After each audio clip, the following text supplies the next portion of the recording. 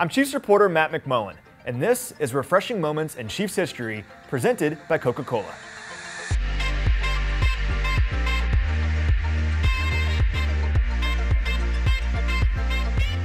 The game was coming down to the wire, and with under 3 minutes left, Harrison Butker was called on for a pair of field goals, including a game winner, to complete the comeback at Arrowhead.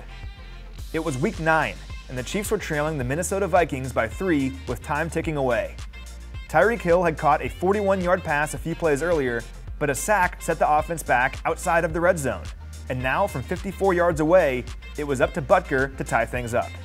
Unfazed, Butker nailed it, the longest kick of his young career to that point. The game was even at 23 points apiece, and thanks to a 3-and-out by the defense, Butker would have a shot at the game winner soon enough. Matt Moore led the offense to the Vikings' 26-yard line in just 3 quick plays, setting up Butker for a 44-yard game-winning kick to complete the comeback. Butker's kick sailed through the uprights as time expired, and the celebration was on.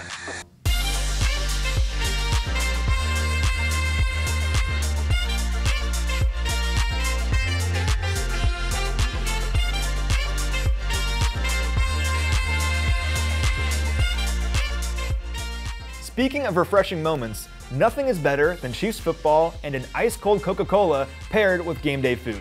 Comment on this post and tag a friend for a chance to win the ultimate tailgating at home prize pack and $800 in gift cards for gear, food, and Cokes from Slaps Barbecue, Smokehouse Barbecue, County Road Ice House, McFadden's, Pizza Bar, and Danny's Bar and Grill. For more details, visit chiefs.com/Coke homegating.